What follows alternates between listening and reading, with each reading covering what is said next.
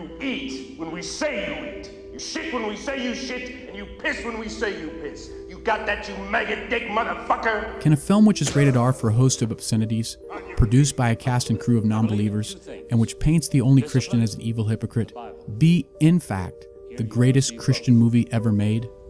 Put your trust in the Lord. Your ass belongs to me. Welcome to Shawshank. The Shawshank Redemption is one of Hollywood's most beloved films. According to public voting on IMDb, it ranks just above The Godfather in the #1 spot. People are drawn to this film for its message of hope and enduring friendship. I am warning you, Dufresne, turn that off! Which remarkably come together in a Christian act of redemption.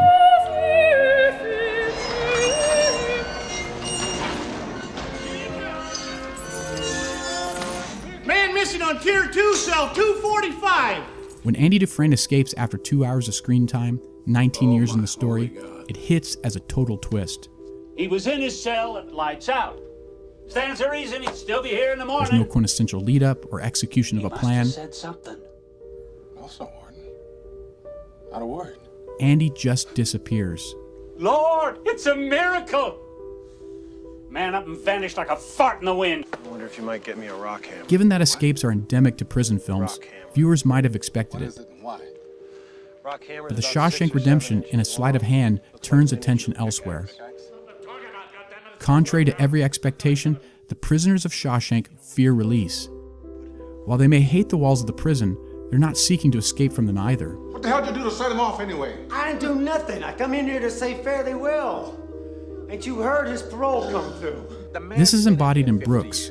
After being locked up for 50 years, Brooks responds to his parole by attempting to kill a friend, just so he can stay behind bars. But I'm telling you, these walls are funny.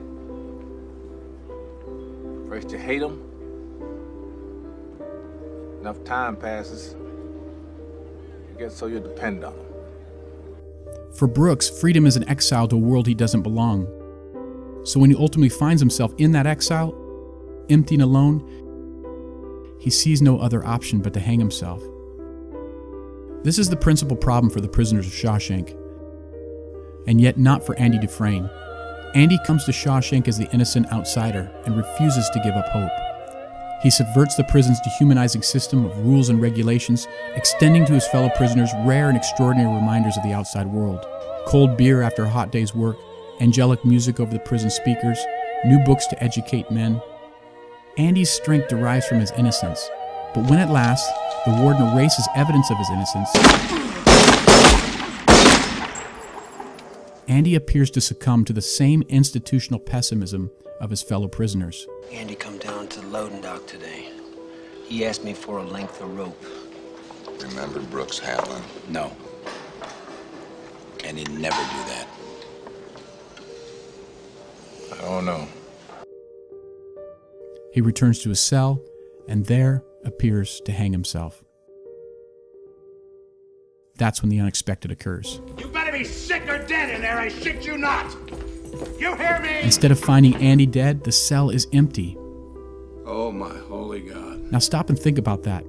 If you thought this film was just another prison flick, take another look. The film infuses Andy's escape with the symbolism of new birth. It proceeds through a woman's womb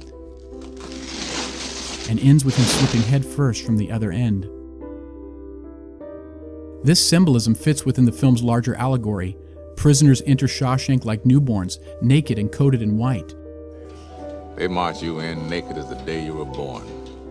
And they come to fear release with life's corresponding dread of death.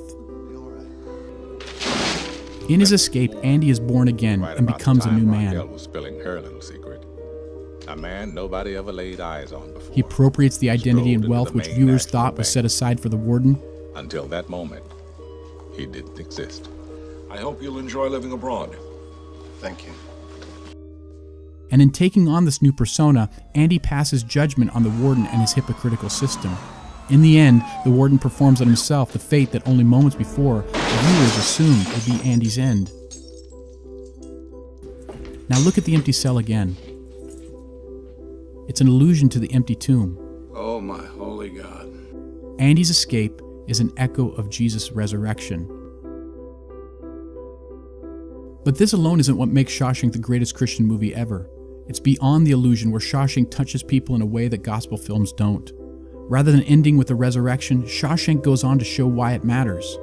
It's not by accident that Andy, the only innocent man in Shawshank, becomes the best friend of Red, the only guilty man. It's Red and not Andy who needs to be redeemed. Murder. Same as you. Innocent.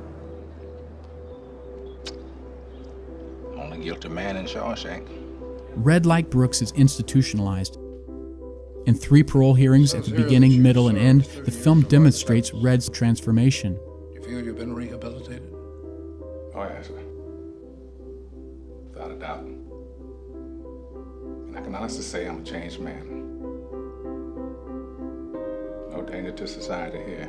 In his second, he admits to no longer being a danger to society, not because he is a better man, but because, like Brooks, he no longer looks forward to the outside world.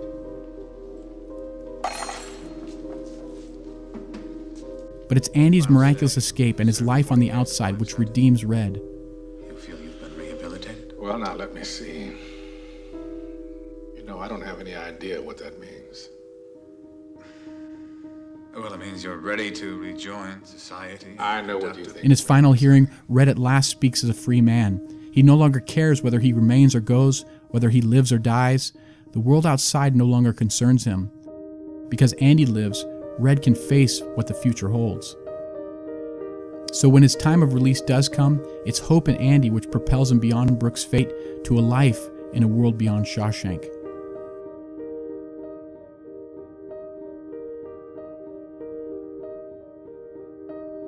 Is it obvious now why Red finds Andy working the wood of a fishing boat, all before an eternal sea?